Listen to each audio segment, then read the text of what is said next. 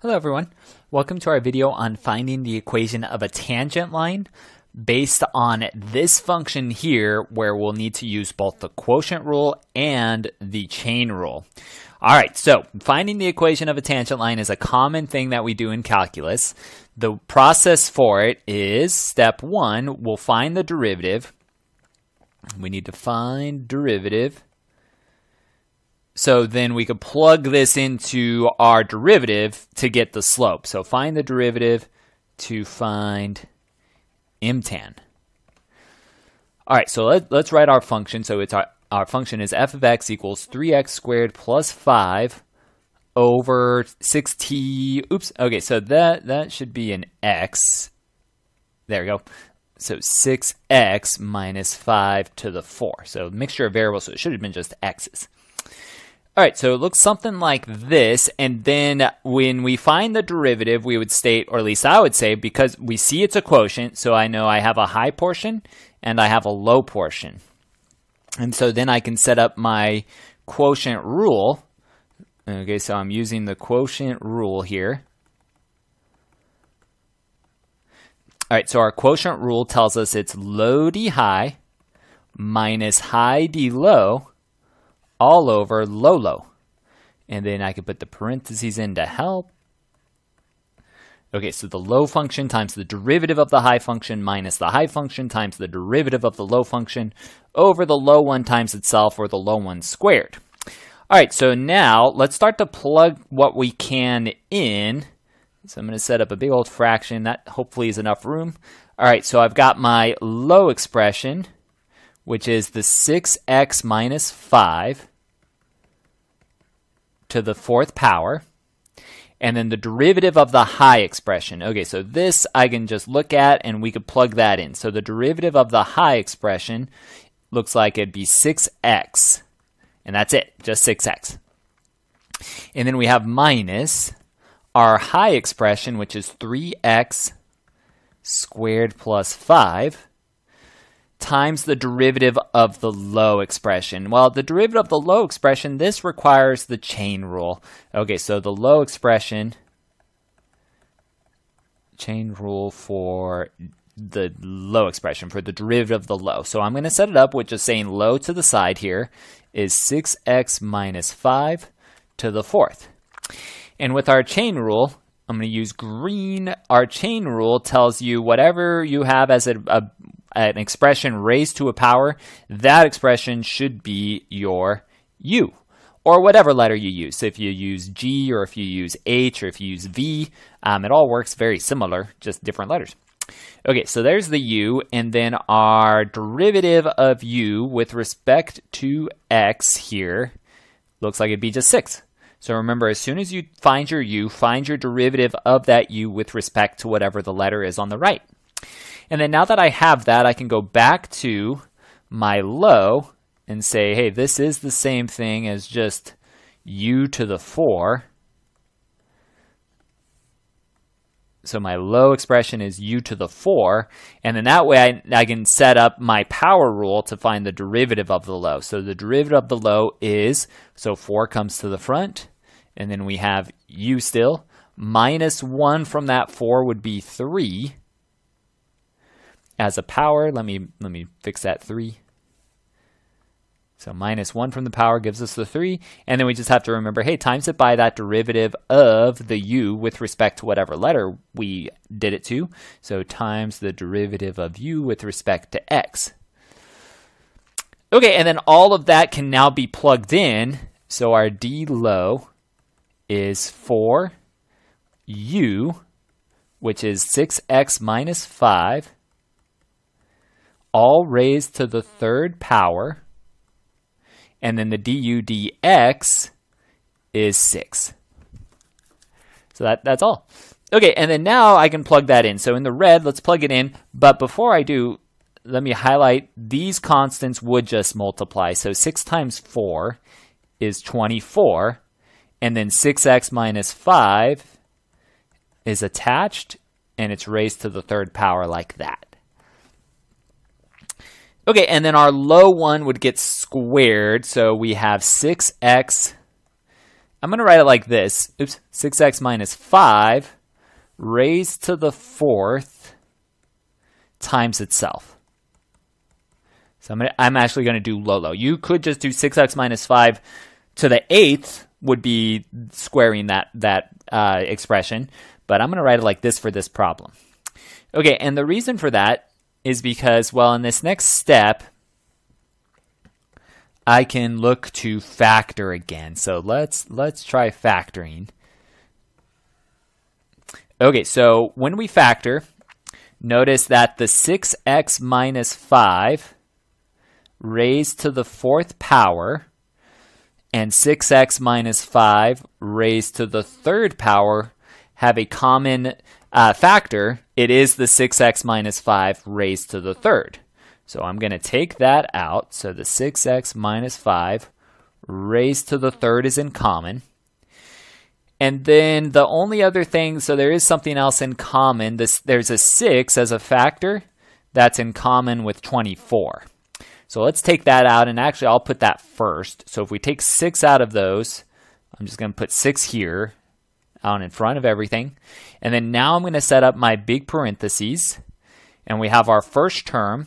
Well, left over out of the 6x minus 5 to the 4th, if we took a cube out of that, we would be left with a 1 power. So it's 6x minus 5 just to the 1st, just like that. And then this x is also still around. And then we have our minus. This in the blue, we didn't change anything about it, so it's still there in parentheses just like that. The 24, we were able to take a 6 out of it, so 24 divided by 6 is 4. And then this whole expression in the red we took out entirely, so that means we now have factored it completely. And then in the denominator, I do have 6x minus 5. Now, so I wrote it like this. So again, you could have done 8 immediately. I wrote it like this to show the 4 and the 4 would add to make 8. So remember, if you square a power, so side note, 6x minus 5 to the 4 getting squared, we would have multiplied those powers to get 8 still. Okay, so it would work the same way. So, but just be careful. Don't actually square the 4 to write it as 16th. That would be wrong. It is just 8. Okay, and then now that it's written like this, well, I'm going to do a few other things here to simplify. I'm going to do 2 things in one. Notice 6x minus 5 to the 3rd and 6x minus 5 to the 8 are in common. And they are, so this 6x minus 5 has been separated from the rest, so it is factored out. Remember, you can only simplify once you've factored completely. 6x minus 5 cubed and 6x minus 5 to the 8 would reduce, so that 6 is still there, but these cancel, and I would have 6x minus 5 to the 5th left over. So the 3 and the 8 cancel out. Because the 8 is bigger and in the denominator, we keep the 5 down in the denominator like this. Okay, and then inside these parentheses, well, we would simplify. The x would distribute. So we have 6x squared minus 5x. And then over here, this would also, the 4 would distribute. And so would the negative. So I'm going to do 2 distributing in 1. So these are both positive inside the parentheses. So the negative would make them both negative. And then we'll just multiply the coefficients by 4. So we have negative 12x squared. And then this would be minus 20. Okay, so we're almost there. So our f prime of x, it looks like it is simplified now. I have 6 still just hanging out. In the blue parentheses, the x squared terms are common. So that means I would have negative 6x squared left over when they combine, and then a minus 5x, and then a minus 20, all over 6x minus 5 to the 5th. Okay, and I'm clouding it. That's not our answer or anything, but it is helpful. Now, so that's the long part. So we've seen to find the equation of a tangent line before. This is what they kind of just boil down to as we progress. They just get harder and harder because the derivatives are a little harder. Okay, so but stay patient. All right, and then now that I do have the derivative, though, I want my mtan by plugging in the given x value. So now we can get it. So mtan would be equal to f prime of 1, and we'll plug all that in. So I have 6, parentheses, -6 times 1 is -6. -5 times 1 would be -5, and then -20. Down below, 6 times 1 is 6, minus 5 raised to the 5th. Okay, so notice I'm simplifying as I go since 1's an easy number to deal with. And then I can simplify this all the way. So I'm going to write it as just mtan equals, okay, so in the numerator, it looks like I have 6 times -31. So -6 minus 5 minus 20 is -31. Over 6 minus 5 is 1 raised to the 5th. Well, 1 to the 5th is 1. So I really just have to multiply this, which is -186. So 6, 12, 18. Yep. So that is our mtan.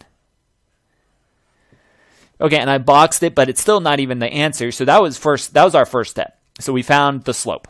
Now our second step is to get a point, which is to plug in 1 into our original function, or plug in whatever x value. So they're saying x is 1 in this problem. So I would just plug it into that equation. Let me go ahead and write the f of x so I can see it without scrolling. So f of x is 3x squared plus 5 over 6x minus 5 to the 4th. Okay, so I'm sorry, the t, that should be fixed before you even print it, but that's going to be t in case I forgot to fix it. So it's 6x minus 5, not 6t. So 6x minus 5 to the 4th. Okay, so if I plug 1 in, I'd have 3 times 1 squared is 3, plus 5, over 6 minus 5, again, is 1, raised to the 4th. Well, 3 plus 5 is 8, over 1 is 8. So we have the point 1, 8. Okay, so there's our point, and with the point, we know that that first coordinate, that's our x1, and then the y is our y1. Okay, so the step 2 is pretty nice, and then finally our last step is to use the line equation, which is y minus y1 equals m times x minus x1. And we have all of that. Let's plug them all in. So y minus 8 equals the slope, the -186, times x minus the x1, which is 1. And then now we'll just distribute. So we have y minus 8 equals -186x, and then -186 times -1 is positive 186. And then our final step is just to add the 8 to both sides. And there we're going to have it. So we finally got it. So we got the equation y equals -186x. And then that looks like it's plus 194. Okay, so that's the equation of the line that's tangent to our function at that x value of 1. Okay, so that's it. So if you do have any questions, so it's always the same process, though, for finding the equation, except, again, the function's going to get a little trickier to find the derivative. Still take your time. All right, so still patience game. All right, so if you do have questions, please let me know. Thank you for watching, and I'll see you again soon.